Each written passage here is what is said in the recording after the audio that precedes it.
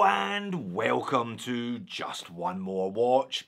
Exactly 2 years ago I had a proper dummy spit with Seiko, and I made this video saying that I was never going to buy or review another Seiko watch again. But there was an asterisk on the thumbnail.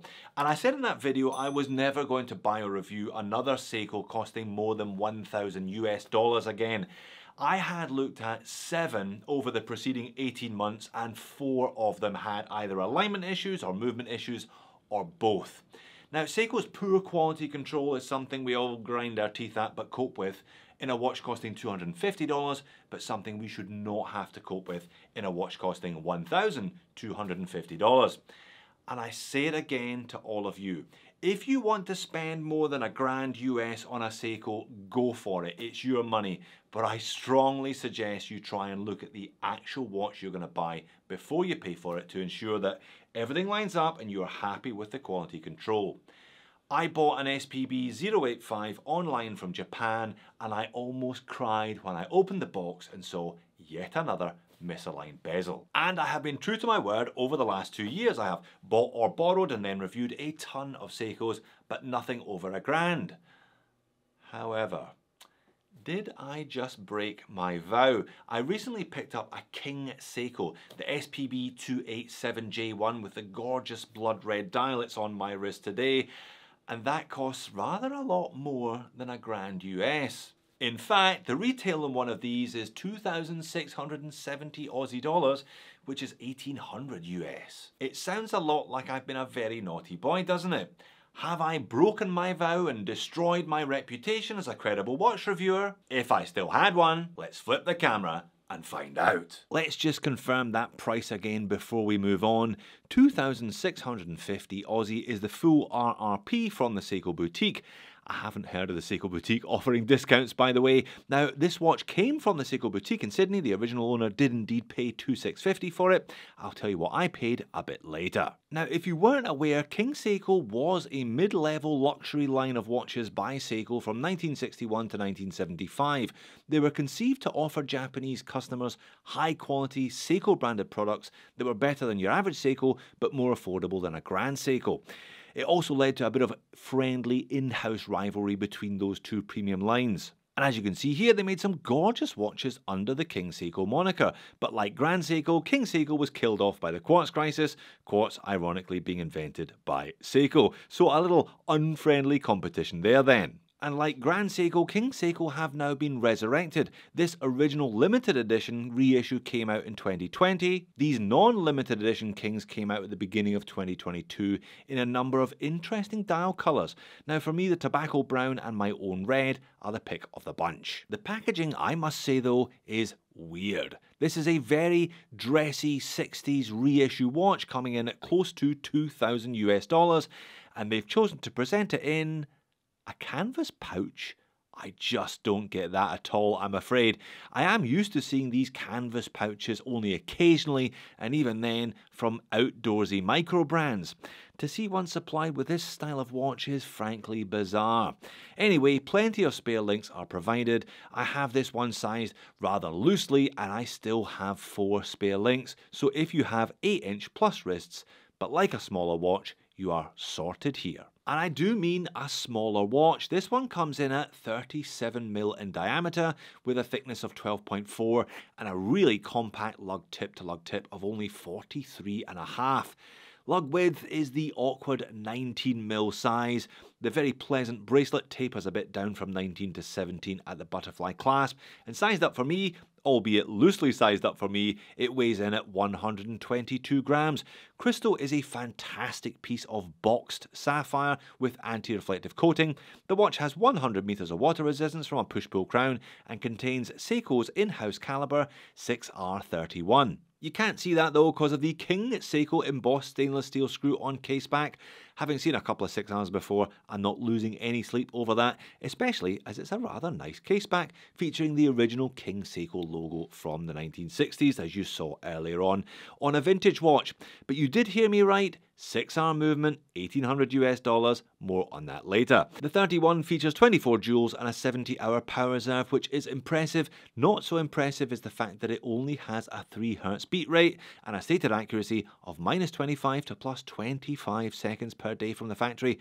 Again, more on that later. The case is lovely, really nice. The design is obviously based on a King Seiko case from the 1960s, but with contemporary standards of finishing. It's a 3-piece case, but you can see the bezel extends right into the mid case. There's a noticeable crease about 20% of the way down the side of the mid case. Super fine horizontal brush on the sides and the upper lug surfaces, with a large high polish facet to those lugs and a high polish fixed bezel. Now the bezel is stepped with an angled side and a flat upper surface housing the crystal. As mentioned, it is a lovely piece of glass. It really suits the vintage aesthetic, and it can afford a fairly tall box because it's not a big or bulky watch in any way, shape or form. The unguarded crown is 5.7mm in diameter and also features the King Seiko shield that you just saw on the case back. The bracelet end links are nicely integrated with the lugs. There's a slight step, but overall it looks good. It's a really neat and tidy looking case overall, this one, and definitely deserved to be brought back in the 2020s. The bracelet also deserves to be brought back. It is the best bracelet I've seen on a Seiko. But that is like saying the pig is the prettiest one on the farm. Seiko aren't exactly renowned for getting bracelets right, are they? But they got this one right. I would describe it as a jubileer. It's kind of 7 flat link jubilee style, brushed upper surfaces and sides, but with high polish edges to the 5 small mid links that reveal themselves on a wrist roll, and a high polish chamfer to the edges of the outer links. Because it's a 7-link bracelet, there is plenty of flex for comfort, but it's not all roses. It's held together using a pin and collar system and not screws, and it features a butterfly clasp, but no half links. I mentioned earlier on, I have this one set up loose. Chances are you will too. Now the dial and hands are not quite a 1-for-1 copy of a 60s King Seiko, but they're not a million miles away either. The Seiko logo is applied, but King Seiko and Automatic are just printed on in silver. All indices are also applied. 1 to 11 are faceted rectangular batons with 2 high polish edges and a flat upper surface featuring concentric horizontal lines. The index at 12 is double width and has 2 cross-hatched upper surfaces. This was very much a King Seiko signature from the 1960s. Dauphine hands also featured on many of their models. These just have a simple bevel down the middle, and they have employed Seiko's contemporary trick of half-half finishing, i.e. half polished, half frosted. I've seen this elsewhere and really liked it, and there's a huge impact on the low light legibility of this particular watch. Indeed, this particular watch has some of the best low light legibility of any unloomed watch that I have owned. The second hand is a very simple needle with minimal counterbalance. There is some super discreet dial text down around the 6 o'clock advertising Japan and that 6R31. It is barely legible though. Perhaps Seiko realised they shouldn't be crowing about putting a 6R in an $1,800 watch. The colour is lovely though, a deep burgundy red in low light that turns bright ruby red in sunlight with a very strong sunburst effect. I don't have any red in my collection, or at least I didn't until 3 weeks ago, another reason why I grabbed this one. Plus, I like this size of watch. I enjoy the short lug to lug, I like how it looks from arm's length, and I like how it looks in perspective in a full length mirror, for example. I've got plenty of bigger watches than this, but quite often they do look or feel a little too large. You already know whether you'd be happy wearing a 37mm watch or not.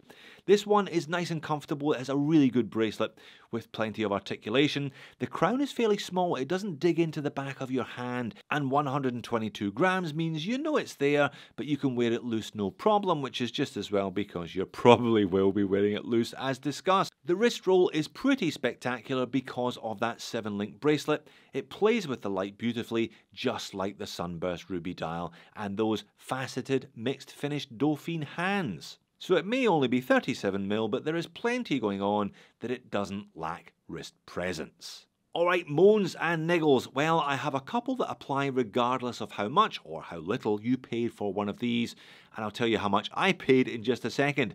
The bracelet may be great, arguably the best I've seen on a Seiko, but where are the half links? It's not a big or heavy watch, so I don't mind wearing it loose, but it's certainly looser than I would like it to be. As is that butterfly clasp, there is quite a bit of flex there. And the pushers on that butterfly clasp could definitely be smaller.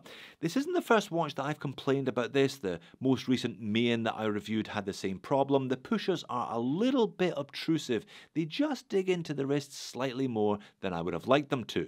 Now, I've already said I do like the half-frosted, half-polished look that Seiko do on the hands of some of their dressier pieces, but I think it might be just a bit obvious in this case, especially in combination with that strong dial colour. It just looks slightly contrived, slightly forced.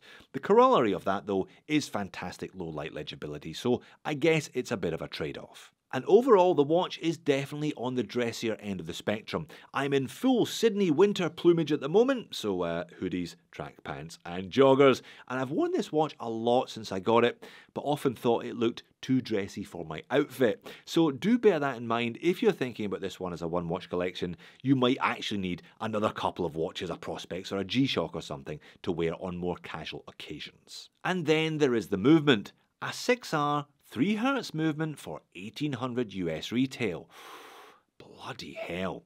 Don't forget that Seiko used to put the previous 6R into the $300 US SARB range.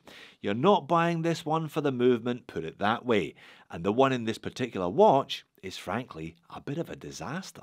Now, I know this is not a brand new watch, so I have to be a little bit careful, but I bought this watch from my friend Zane, who is a well-known collector with a huge collection. The watch was unmarked when I picked it up, and he told me he'd worn it maybe half a dozen times. Have a look at that time graph reading, it's awful.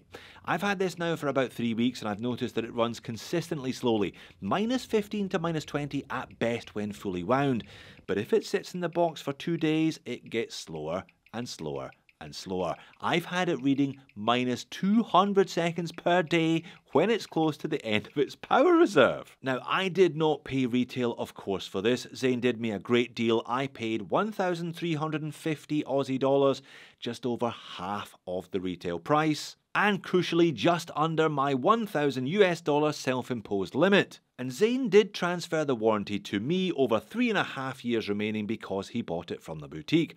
So I could, if I wanted, take it in and get it seen to, but that would likely take between 3 and 5 months.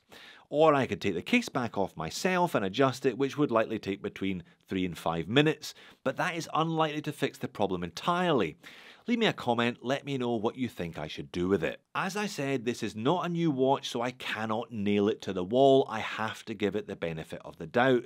But here we are again, giving Seiko the benefit of the doubt.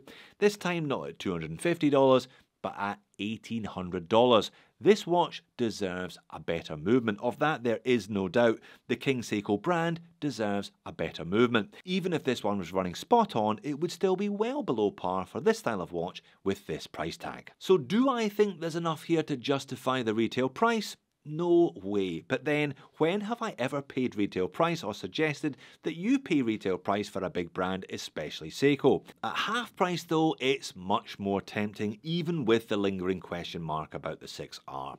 I know that people in the watch community put Grand Seiko on a pedestal, and believe me, I have looked at them in great detail myself. I'm not suggesting this King Seiko is a like for like, but Seiko seems to have slotted this line of watches in between Grand Seiko above and their Presage line below.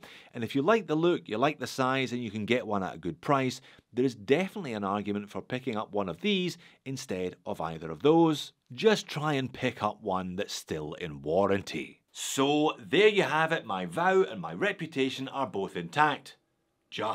There's no way I would have bought one of these at retail, but I simply could not go past one at 50% off and with 3.5 years of Seiko warranty remaining. Thanks for making it all the way to the end of the video. If you want to see some terrible Seiko QC that pushed me into that dummy spit, click here or click here. I hope to see you all again in a future video.